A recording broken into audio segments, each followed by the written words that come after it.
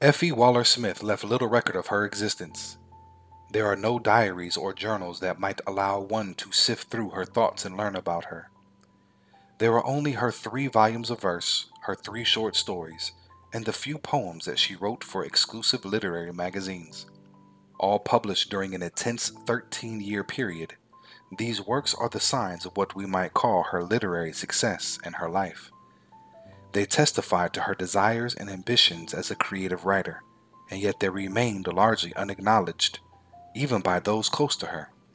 She died in total obscurity. As her life story unfolded itself to me, I became aware of just how unfitting this obscurity was for a poet who had once written of the yearning, quote, for an illustrious name, for the applause and praise of men, end quote, and who had indeed found a measure of success in direct competition with the best of America's authors. Even more unfitting is the fact that Effie Waller-Smith, who lived to the ripe age of 80, stopped writing, or in any case stopped publishing, at the age of 38.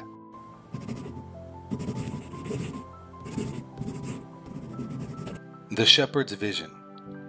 Upon the dim Judean hills, the shepherds watched their flock by night, when on their unexpected gaze outshone that vision of delight, the fairest that did ever rise, to awe and gladden earthly eyes.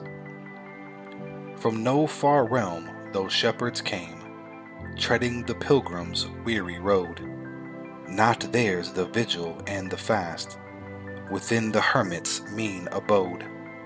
'Twas at their usual task they stood, when dawned that light of matchless good. Not only to the sage and seer life's revelation comes in grace, most often on their toiler true, who, working steadfast in his place, looks for the coming of God's will, the glorious vision shineth still.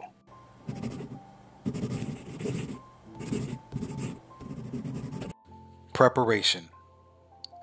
I have no time for those things now, we say, but in the future just a little way.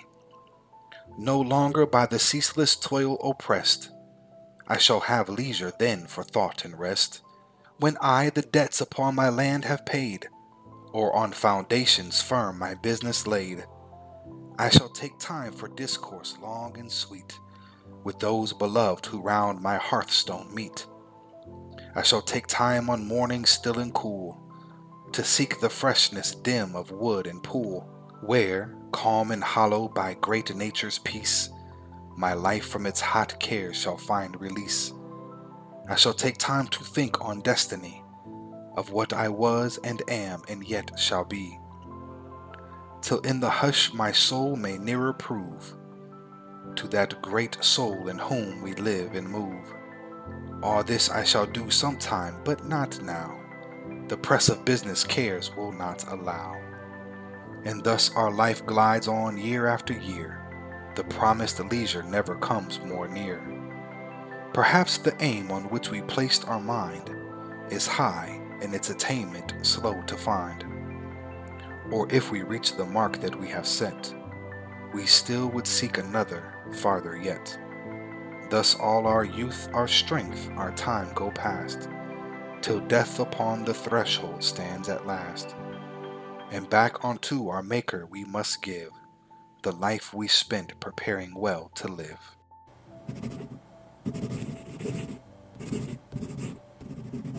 The Rainbow. Love is a rainbow that appears when heaven's sunshine lights earth's tears. All varied colors of the light within its beauteous arch unite.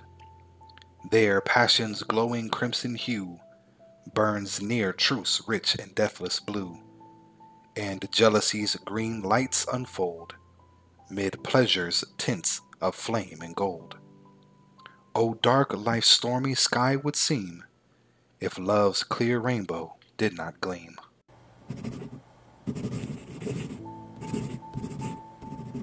Thanksgiving.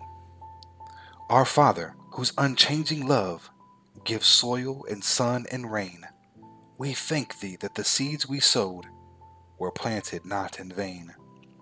but that thy hand the year hath crowned with wealth of fruits and grain. But more we thank thee for the hope which hath our solace been, that when the harvests of our lives have all been gathered in, our weary hearts and toil-worn hands thy welcoming smile shall win. We thank thee for the cheerful board at which fond faces meet, and for the human loves that make our transient years so sweet. We thank thee most for hopes of heaven, where love shall be complete. Though on some dear, remembered face no more the hearth lights shine, we thank thee that the friends we loved are kept by love divine. And though they pass beyond our gaze, they do not pass from thine.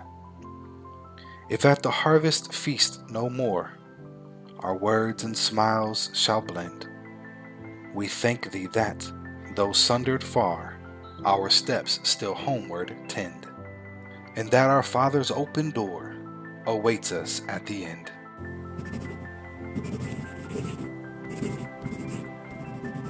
My Brother, 1882 to 1903.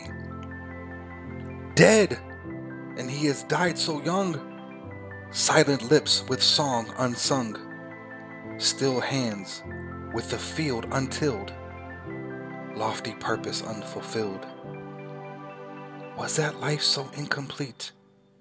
Strong heart that no more shall beat, ardent brain and glorious eye that seemed meant for tasks so high, but now molder back to earth. Were you all then nothing worth? Could the death dew and the dark quench that soul's unflickering spark? Are its aims so high and just, all entombed here in the dust? Oh, we trust God shall unfold more than earthly eyes behold, and that they whose years were fleet find life's promises complete, where in lands no gaze hath met, those we grieve for love us yet.